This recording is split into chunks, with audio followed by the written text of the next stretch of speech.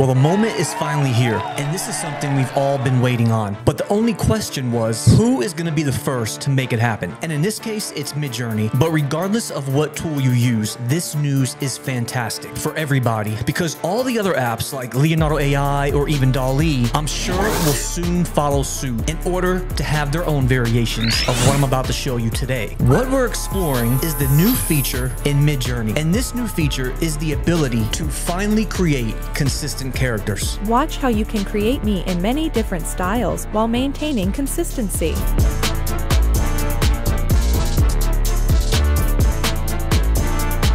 You can now generate images with consistent faces, hairstyles, eyes, and even clothing across multiple styles and scenes. And all of this is done with Midjourney's new feature. All you have to do is choose a character, upload an image, or just generate one. Then copy the image URL of your character's image, write a prompt, and now tell Midjourney that you want to use your character by using the --cref command. Then you'll just enter the image URL directly after that. Modify the strength from 0 to 100 by using the --cw command. Now, if this seems like a lot to absorb right now, don't worry, because today we're going to go through this step by step. That way, when you're done watching this video, you're going to be able to have a complete understanding creating your own consistent characters. Now, quick important note. Now, this new feature actually works best when you're using images that were actually created in Midjourney. So here's the first thing we're going to do to start. Let's first either look for or create a good photorealistic image of a person, an image we want to create our consistent character off of. And for that, there's a couple of good things that you can do.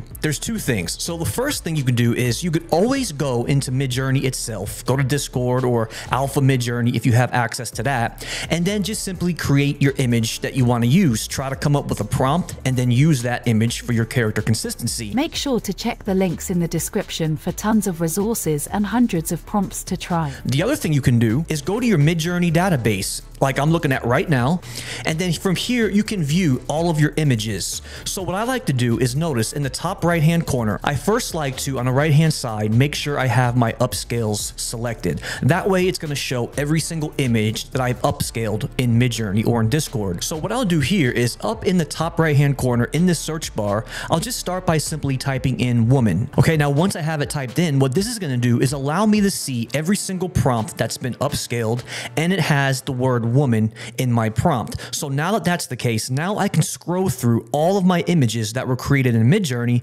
and then select one I want to create a consistent character off of. So this is where you're going to want to make sure you pay special attention, because in this video, I'm going to show you not only how to create a consistent character, but I'm also going to show you the very important parameters that you're going to want to use. And not only that, I'll actually show you how to make this character appear across the board for any environment, style of clothing, or any prompt that you want to use moving forward. So that's two things we're going to do. I have this option right here going through all of my Midjourney files. Then I can also come over here to my Mega Prompts database. Now this is going to be the portion called AI Art Styles. It's a tab up here at the top. What this actually does is this contains a ton of unique keywords and then even artists. So if I click on this one right here that says Peter Lick, okay, if I expand it, I could see that utilizing this artistic style or this artist's name, I'm going to get an image that looks very similar to this one with the same characteristics.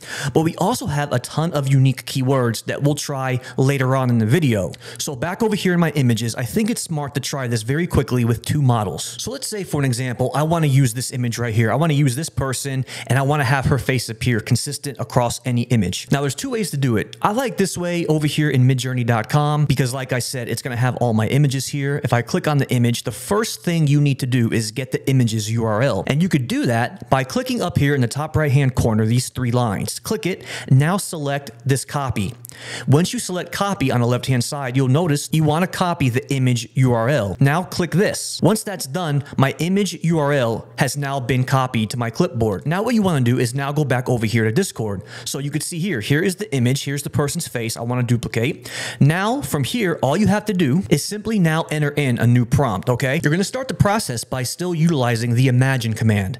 And then from there, you're simply going to just type in your prompt at first, okay? A woman at the beach, Bora Bora. Simple. That That way it's going to transform the environment into a beach atmosphere. Now, here is the most important part. At the very end of your prompt down here, you're going to want to add these two dashes, dash, dash, and then you want to enter CREF, C-R-E-F. That is basically starting the process to tell Midjourney we have a consistent character coming up. Make sure that you create your image based off of this next URL we're about to paste.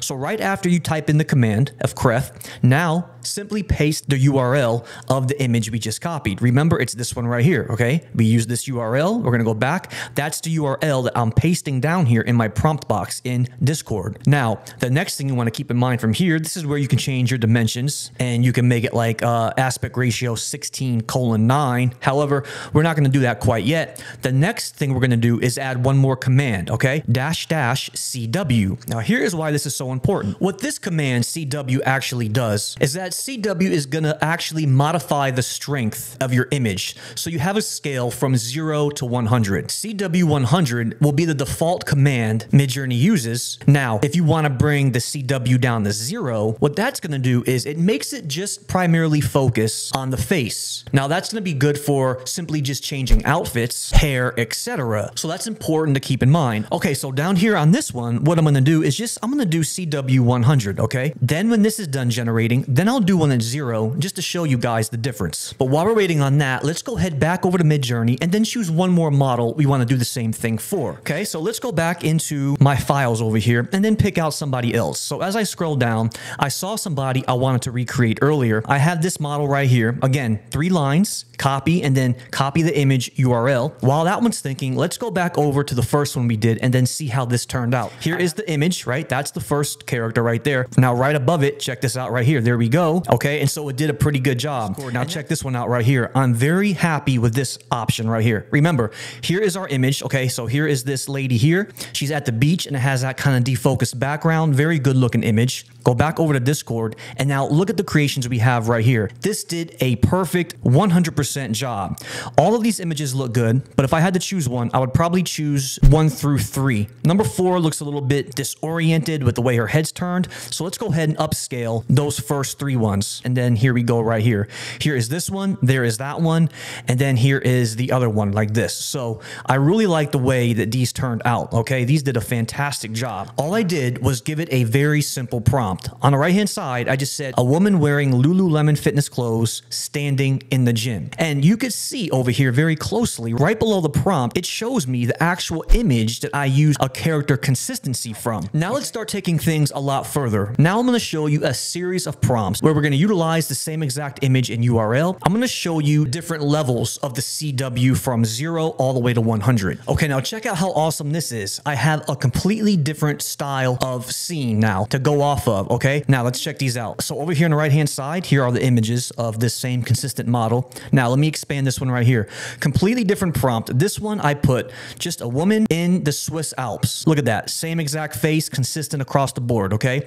I can go up and go to one more. Same sort of thing. Then you can see this one over here, same exact thing. So over here, I did a series of different CWs, everything from 25, 50 to 100. And now right here, this is where things start to get very exciting. So on the right-hand side, I said, cyberpunk woman in the futuristic world. There is my CREF command, my URL, and then I did a CW25. Okay, now look at this one right here. Now this is where that CW can come into play. So same exact woman right here. I put a woman in a dystopian world, and then I put purple hair, wide angle cinematic. If I take a closer look, you can notice that it's still the same exact woman. It kept her face consistent. The face is still looking the same.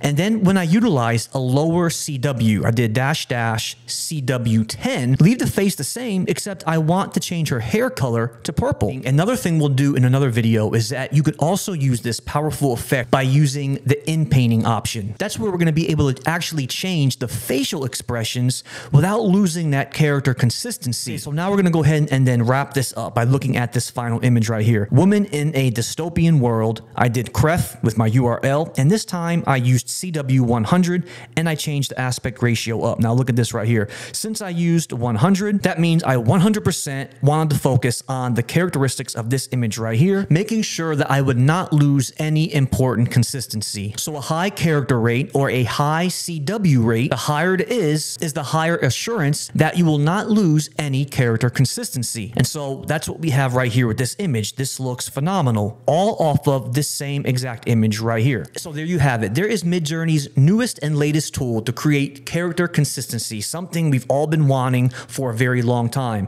And I hope this is only the beginning for not only this app, but other apps to follow. And as they improve, these tools are only going to get better and better. But tell me what you guys think. And thank you so much for watching this video. And please don't forget to hit that subscribe button because you'll be the first to know when all these videos come out. But until then, we'll see you next time.